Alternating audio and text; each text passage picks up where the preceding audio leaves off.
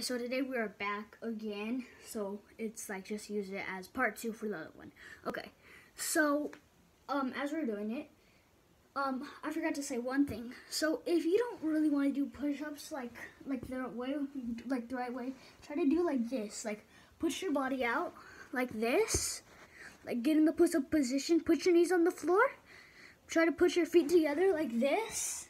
Make sure they're together like that, and then just go down.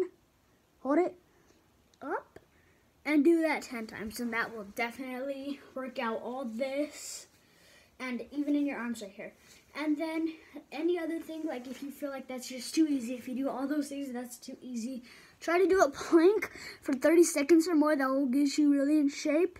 Well, like, I'm not gonna do it right now because that's gonna waste all of our video time, but right here really work it out, and right here your muscle. And then if you could run, you got to do some cardio, I believe that's what it's called, just to get everything else. But if you have a weight bench, try to lift up the weights like you're laying down like this, and try to just go like that. I don't know if you guys are able to see or anything, but try to do that like 30 times.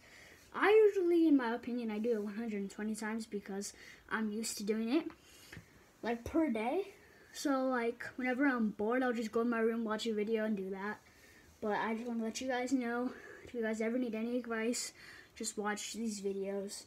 And even if you guys need to stretch still, since I'm in this position, try to do something called a butterfly, where you put your feet together, you pick it up, try to make this part of your leg, try to touch the ground. And then after, you gotta flap your wings, called a butterfly. And, that is the beginning of what you're supposed to do first. And I just want to say bye, guys, and I will be posting, I think, tomorrow. So, bye. I'll let you guys know when I post next.